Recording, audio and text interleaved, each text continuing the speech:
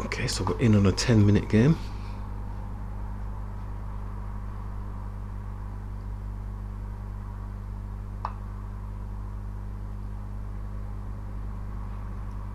Just having a look at position. Okay, we just go with our tried and tested, just avoiding the knight coming here, attacking this point. I'm sure there must be some sort of attack or combination or tactical thing blocking me from doing that, but I've come to the using this just to avoid this situation altogether, because I don't really like the other continuation, which is the pawn pushing here and the knight coming here, because that just opens up a can of worms if the opponent plays it correctly.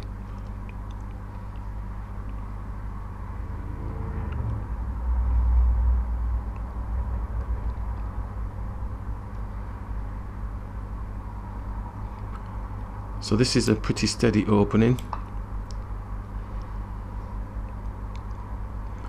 Watching for any potential tactics or anything like that, but really just trying to just find good position as usual and just getting ready to castle if we can. Fingers crossed we can, and then we can start playing a bit of chess.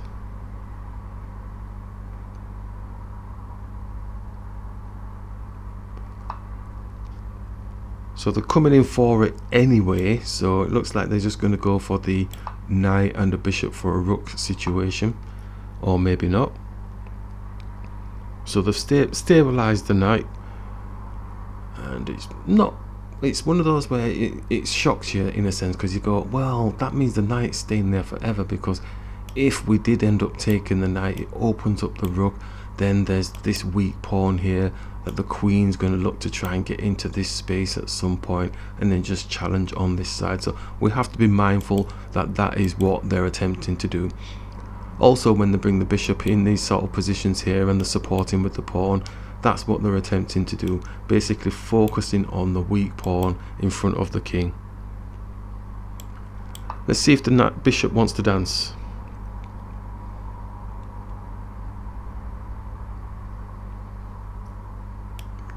Doesn't have many options. Wherever it goes, it'll be taken, but it depends on where it goes. That will determine what we do from that point on. So just bearing in mind, we're not interested in taking the knight because of that's all they're focused on. So if their brain is just focused on that, we can get on with actually playing our chess game, because they're just looking for the quick and dirty tactic around this area here, which is the answer process in a sense. But the setup of this, as you can see, the queen's coming through now for the quick and dirty type pressure towards the king. There's a difference between quick and dirty and then actually using that answer more appropriately.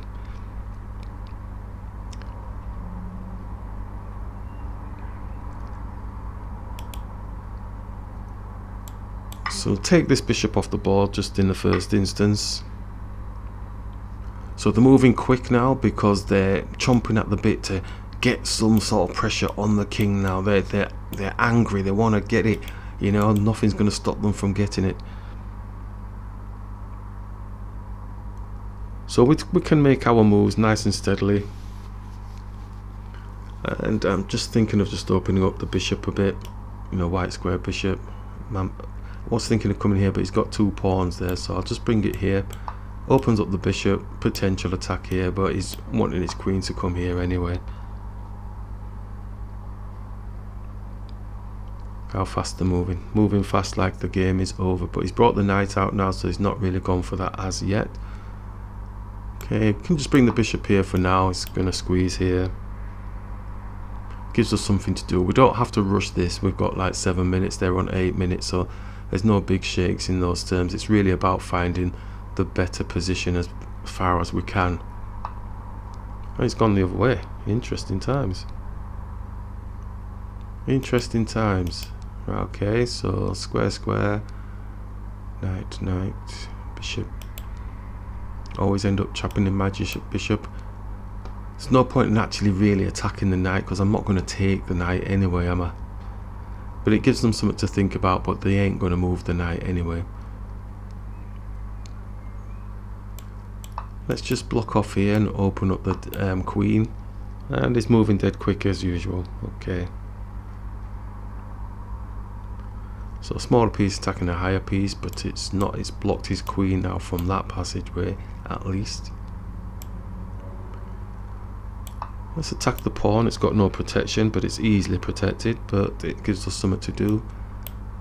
Hopefully it tempts his knight to actually take, and then we'll get rid of the knight voluntarily.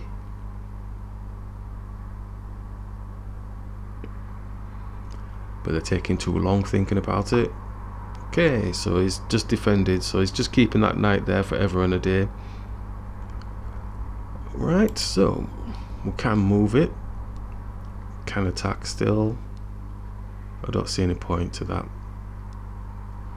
Don't want to waste my time attacking something that really doesn't, it's not going to really affect it.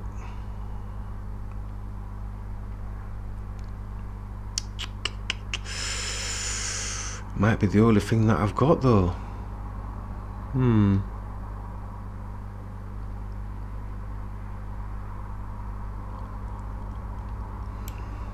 Yeah, let's attack it. Let's attack it. Because they're not fully... Ooh. Definitely wants that, but it's not fully developed now. You know, pieces, the white square bishop's gone. There's not a major attack on here, so I think we can take now.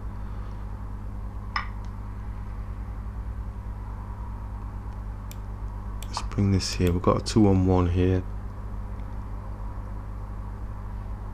So the whole shape changed when we got rid of the white square bishop, which was trapped in its own right anyway, and then the queen ended up on a dark square, so it wasn't able to sort of challenge this pawn here. So that was working quite nicely for us. He's still attempting to come and squish us.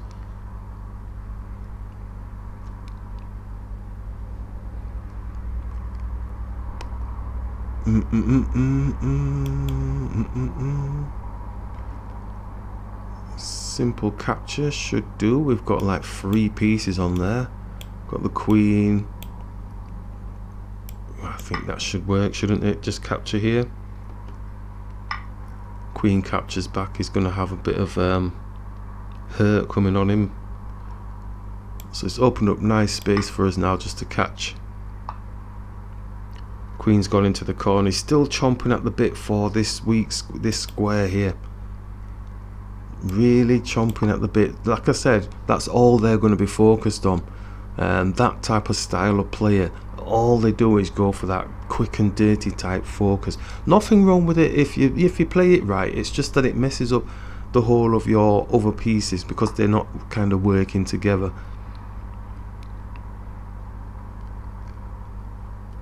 So he's brought the knight round, but he's leaving his king. His king is home alone, it's not castled. So could we take advantage of that? We could come here, but it's easily defended. But then we can swing across to the other side. And plus his, the bishop is blocking that any castling rights on that side. Just put a check on, and we've got like a horizontal situation going on here. And maybe not to that one.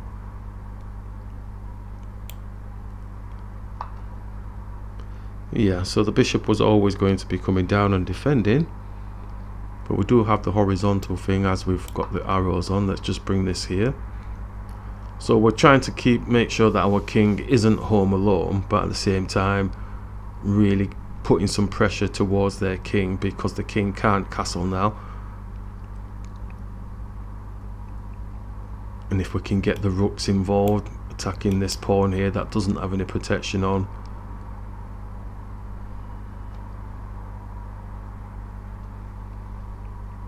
So it's working together quite nicely. But what I was sort of saying is, and what we are actually seeing, is that quick and dirty sort of look at focus on this simple weak pawn really doesn't help the game. I think a slow development towards that area helps, because then you've got your pieces working together, your king's safe, and then you can basically mobilize a lot across the board and your pieces are more protected, rather than going for the quick and dirty type tactic thing. And there's nothing wrong with tactics, but tactics should be utilized at the right moment.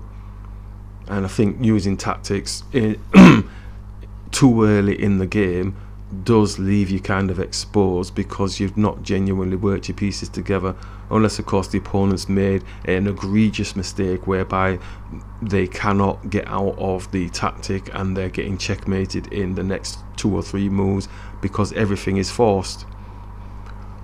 So those tactical type maneuvers work quite fine and they can utilize the answer process within there, but you have to be mindful of that.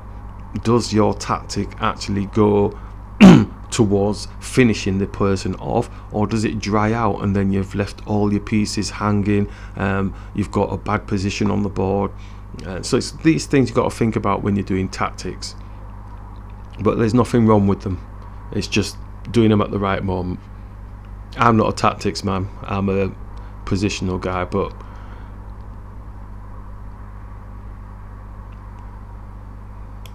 right, where we've got our arrows all over the place here. Okay, so he's coming down, he's attacking our pawn here.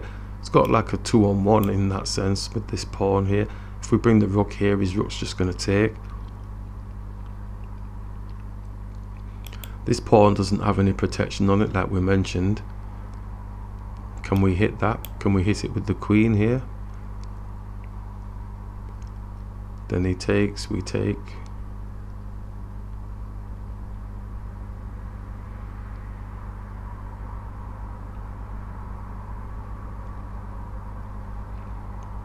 It's a whole tactical setup, this, isn't it?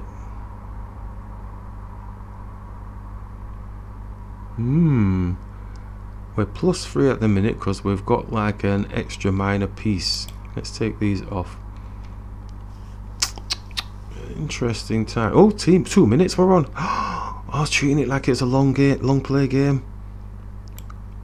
This is all tactical because he takes there. If we take back, or even if we take with the king, then he takes all this stuff here, so there's no point going up there. Oh man, I'm in blitzy mode. Damn. That's when you get into the game, you see. I'm just looking and I'm analysing while I'm trying to... Oh, he's looking to get my bishop off the board.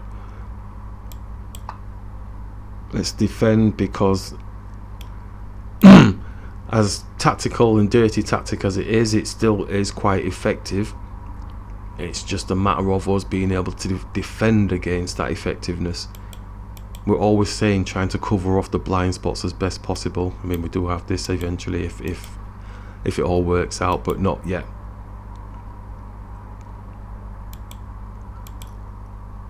Because we covered a recent blind spot exercise. Prevention is better than cure. Whoa. Okay. Right. Okay. So he's reduced the amount of people that can attack this area for now, which is good for us. I need to move a bit quicker.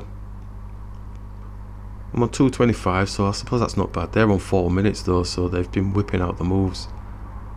We do have an X-ray here onto the rook if he keeps his knight there, potentially. He still has this attack on this pawn, so I think he's probably going to take advantage of that now, this second, with the rook. Does that help him though? Ooh, close but no cigar. Oh, he's trying to bring it across into put like three pieces on there, but the bishop is protecting this area anyway, so I don't think we need to lose too much sleep. I don't know why he's not taking the pawn. He's so focused on this line. So really, well, thing is, I mean, once that knight disappears, we can put a check on his king. So if we get this knight off the board, put a check on the king, then he's bouncing around, because we've got the rooks that can face off the king. If that's allowed to happen, but maybe he's going to move his knight now, jam his pieces in.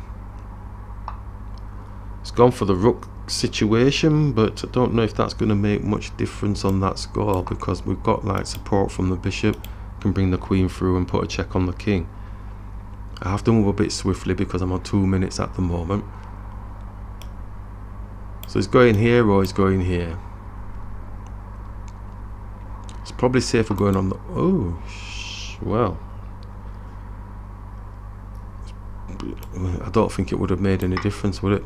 Okay, so we'll go here, and then the bishop can just go in and put a check on. I don't think there's anything else that can stop that, really.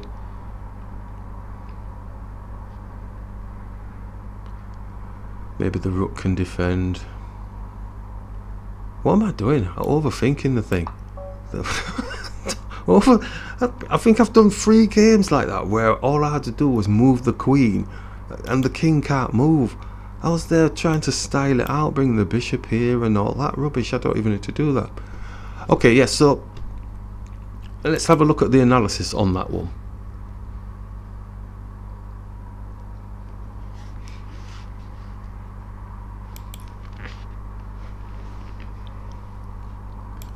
Because I think it's quite key. It's one thing that I'm observing at the moment in some of my games, is the element of the tactics type situation. And there, like I said, there's before I've said, well, I'm definitely not interested in tactics, and still now I'm not interested in tactics training.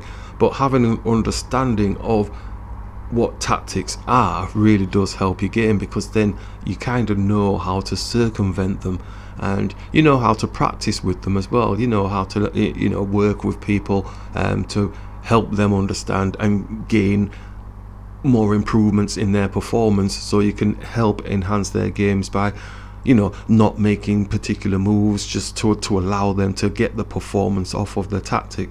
So it's quite key for me to understand that type of thing. It's just that tactics on their own are not necessarily the game of chess. A tactic comes about when you have an appropriate position in order to be able to deliver those pieces in conjunction with each other to give you an advantage. And 9 times out of 10, when I see the tactics being utilized in the games that I watch, that tactic burns out. It does like an instant hit, and then it doesn't have any follow-up or any follow-through. The odd occasion, that odd one will have a follow-through, and it'll basically get the opponent to capitulate, or they've gathered so much material, or they've actually put the person in checkmate because of that. But it's very rare that occurs, especially if you're playing somebody who is of the same level as you, same experience as you, and they're not going to allow you to get the full effect of that tactic off. But yet players will still continue with the tactic because they believe somehow, somewhere, it magically is going to create the advantage that they've seen in a book or that they've seen in a practice session. And to me, hanging back a little bit with the tactics and utilizing maybe part of the tactic and then getting a good position based off of that tactic is the better way to work with any sort of tactical type thinking. So case in point in this game here, so it's probably going to show they're out and out winning, but we're just going to have a look and see. So we developed the knights, so now they're starting their tactical arrangement already, really. I mean, they're targeting here. But from the moment they've done this pawn move here, obviously this dictates that they're not actually going for the knight and the bishop for a rook exchange. They're actually looking to get this pawn with potential for the queen coming here, or getting sighted across here, or on one of these lines here, to start putting pressure towards this pawn. So that'll be their main focal points based on my experience, that's all. It's not the word of the law, it's just the way that I've seen games going. So we attack the bishop, but that's not what the story we're trying to tell here. And so the pawn takes, and then we open up our bishop because we know that there's potentially some sort of activity ready to go on for the queen or whatever to start targeting this area, especially onto our king, which is the answer process.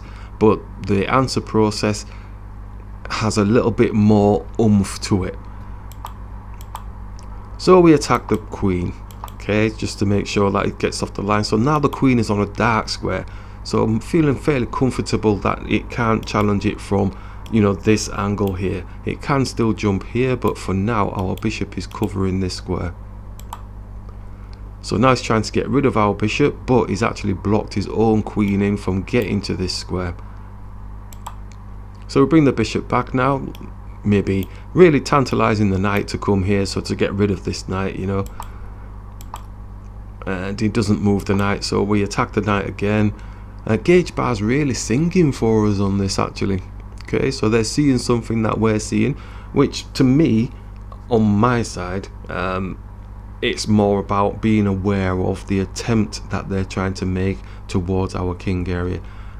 There's no attempt at castling at the moment. Their king is a little bit airy. How do we get to that? Looking at the establishment of their pieces, are they really doing any major damage? They seem to have taken away the threat now for attacking our king area. So now we can take the knight off the board. As we mentioned during the game, the pattern was slightly different now. So we brought the knight back now, so we're now defending this area. So he's dropped his pawn, potentially looking again to keep that pressure focused on this, on the king's area, the weak pawn area.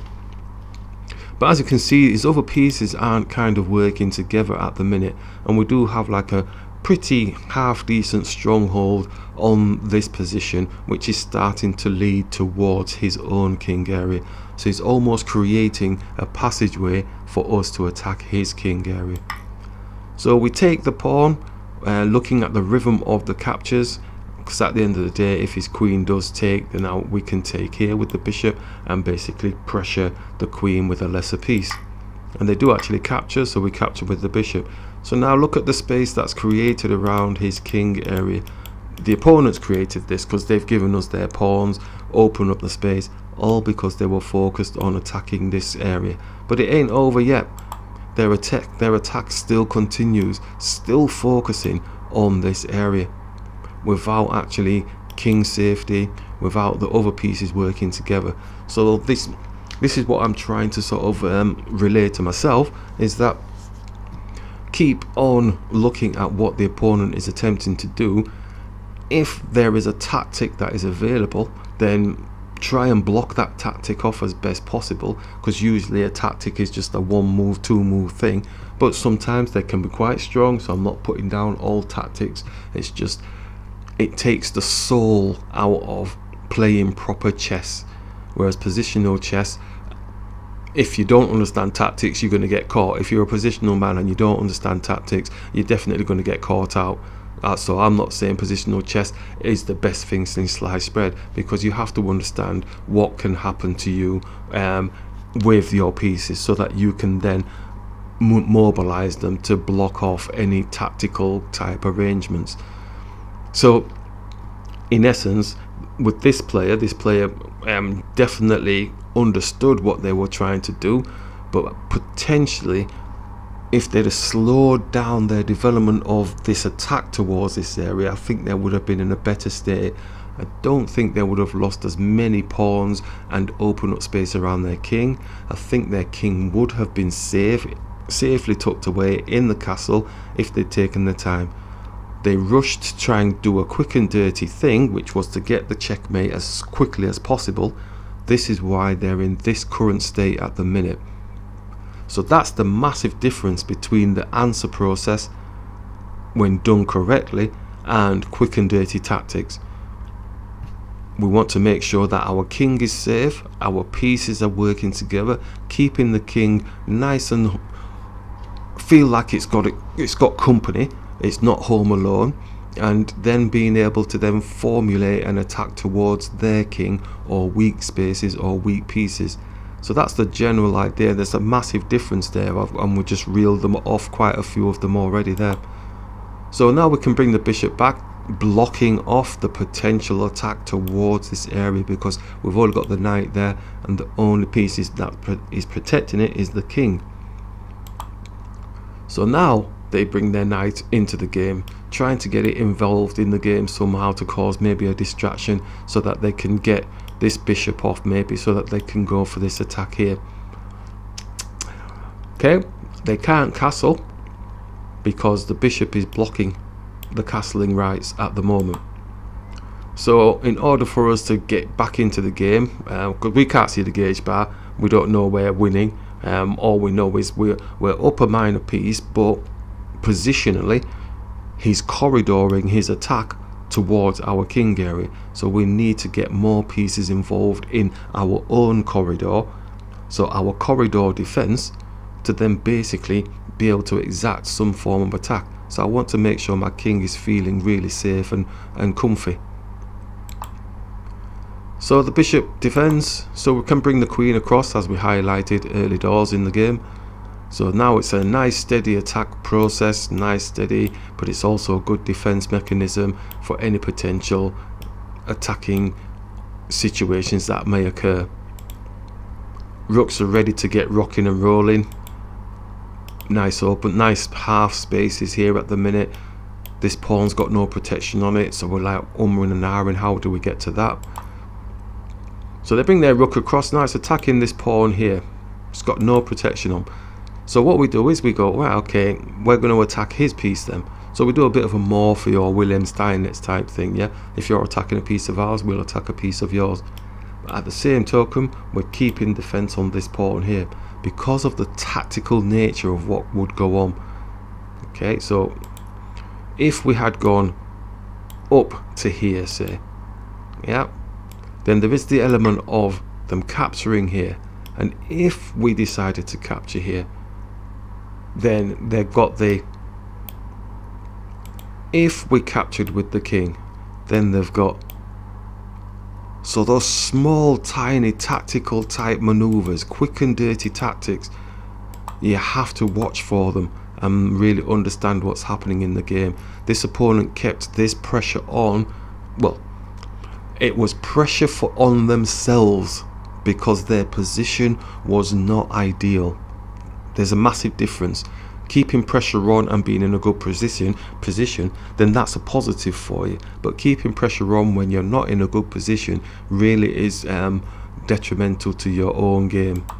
So we bring the queen down, blocking off all of this aspects, but at the same token still being able to look like we're putting attack on this pawn here. So the bishop actually moves. I'm not sure whether they should have moved or not, but I'm glad they did. So now we brought the knight through, which is blocking off their attack, because obviously we don't want them taking, because they've got like a double attack going on here. So they capture, so I think they maybe got a little bit fed up with the current position, which usually does happen when things aren't working out quite rightly for the quick and dirty tactics type player. So they'll just keep on trying to be forceful, trying to smash open the door, but all the while the sure footing that they've got underneath their feet is just crumbling away because they've not actually built their house properly. So we bring the bishop through, attacking the knight, and as we did explain, if the knight did disappear, we'd be able to do some activity, but at the same token we do have the queen putting a check on the king. And then they move, and this was where I was getting carried away with myself, thinking yes, I'll go here, but then his rook would just take, and then the queen would come back and put a check on, and it's a bit of dancing around with the king and stuff like that. That's not really what we want, but I suppose it would have been a checkmate either way, wouldn't it? Just having a look at the tail of the tape. So if we went here, went there, check there, where what can come in his way, so there, but then he goes back into the corner, and then we get to that position and checkmate. So it's a long-winded way of going for the checkmate, but I've got to remember about just doing that simple queen move. Dear me, that simple move there, you know, it's there, the king can't move. So all in all, understanding tactics to be able to defend against tactics, not to be a tactical master. And once you understand that, always look at what is the continuation next for their tactical maneuver. And usually there's like, I would say it's probably a maximum of 4 moves that you probably need to look at. The tactical expert really doesn't go further than 4 moves, you know, they're like a 1, 2, 3 type player. So if you can sort of like manage, I'm probably going to get shot down for that as well, saying that, you know, I've upset the 2000s already. I'll probably get upset for calling tacticians they can only think 3 moves ahead. But in my world, in the way that I've understood it, when I see the tactics being pulled out, it is like 1, 2, 3 moves, and then after that it kind of dries out. So if you can have a look at the 4 move calculation, which we've said right from the very beginning, maximum 4 moves, have a look at what the danger zones are, block them off as best you can. If you can't block them off, find a good counter-attacking position, and then from there just keep on watching what the opponent's trying to do with their quick and dirty tactics.